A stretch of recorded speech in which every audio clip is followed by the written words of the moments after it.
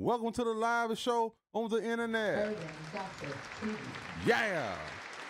We got a raw and uncut show for you tonight. Yes, we do. We're going to jump right into it. Tonight after shots rang out at a popular DeKalb County club. And now DeKalb County police officers are trying to figure out what led up to this shooting overnight at Pinup's strip club in Decatur. That's where we find our Atlanta News First reporter Bridget Spencer. She's live from the DeKalb County Police Department. Bridget, did police make an arrest yet in this case? Tori, Carly, they actually were able to track down 2 suspects that were actually being treated at the hospital. You can only imagine how scary the situation was inside of that club. I spoke to one faith leader about this. He is outraged by all the violence that he is seeing across Atlanta.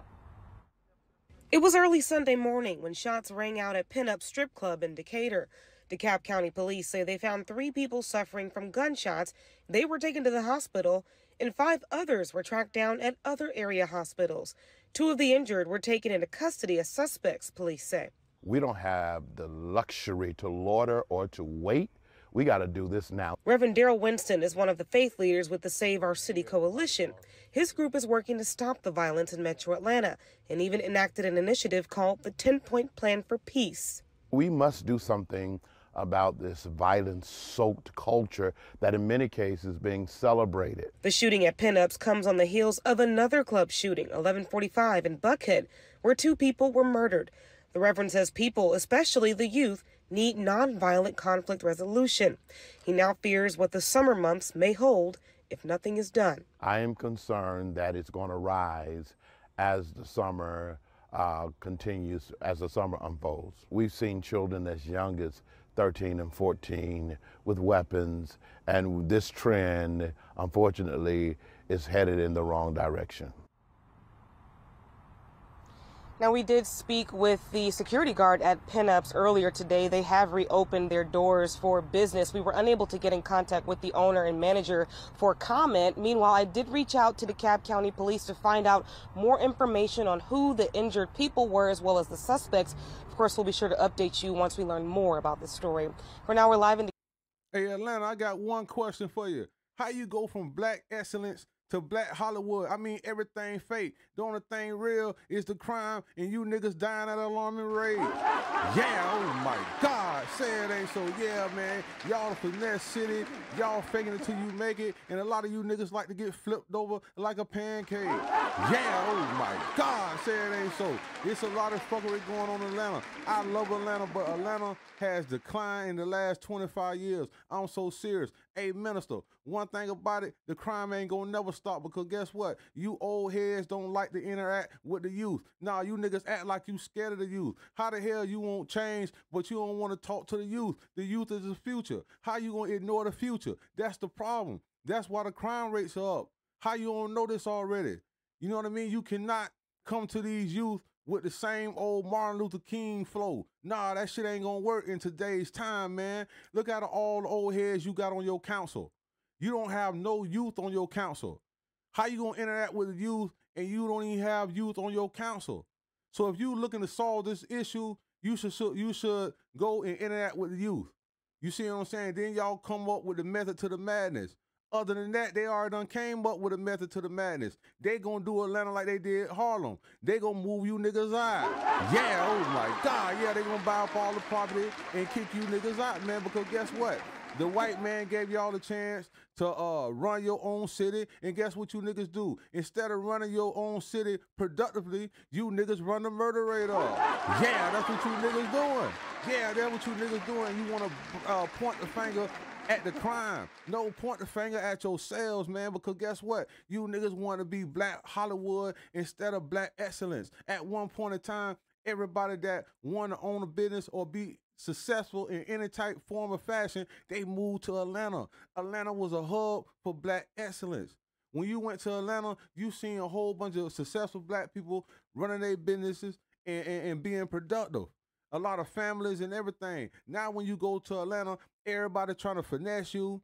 Everybody trying to beat you up out their money. People trying to rob you. You see what I'm saying? Men trying to come on to other men. Women trying to come on to other women. Everything is just flip-flop. Don't get it twisted. To each his own. All I'm saying is Atlanta has changed drastically.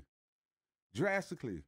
I mean, Atlanta was a place that you can feel like It's home warming.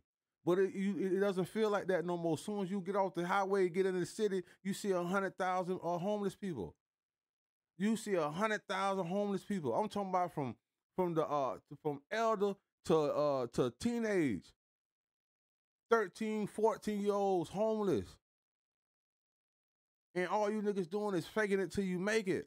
And then the ones making it, they ain't trying to put together no type of jobs or you know what I mean? Y'all not trying to really do nothing with the youth, man. Y'all not trying to teach them trades or none of that type of stuff.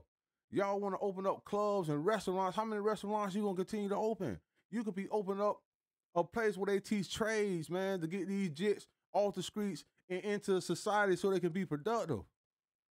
You see what I'm saying? But y'all don't want to do that. No, man, y'all want to be in competition with each other. Y'all want to see who got the best restaurant, who got the best club, who do this, who do that. Man, that shit ain't helping nobody. That's why y'all have so much things happen at them places. You go to eat, people fighting, people getting shot up. When you want to go to unwind and relax and look at some nice looking women and go to the strip club, people getting shot up and killed in the strip club. Yeah, I understand strip club is a place for you to go unwind as men, as a couple, however you move. You see what I'm saying? But yeah, it's another flip side to the strip club. Strip club is a place where a lot of politics go down, a lot of meetups go down. A lot of business get handled inside the strip club. It may not look like that to you, but a lot of big business go down in the strip club. And sometimes with business is not always straightforward. A lot of times business is only beneficial to the person who came up with the idea. So by the time the other person realized they've been getting beat, things don't turn out good. Shit go down at the strip club. But that ain't the issue. Everybody got to be accountable for everybody. If you know all the crime is coming from the youth, we need to tighten up, man. We got to go out there and interact with these people. Man, you got to go in there and interact with your children. It starts at the home. Regardless if you're in a home or not, you're supposed to be having contact with your children, man. Your child got a cell phone, they supposed to be in contact with you, straight up. I won't give a damn if the baby mama, y'all got sex relations or not. A lot of you niggas don't want to take care of the children because you ain't the baby mama ain't fucking you. So you say fuck the baby mama and the child. That's pussy nigga shit. A real nigga gonna take care of his responsibilities. That's why you niggas, kids are getting shot, man.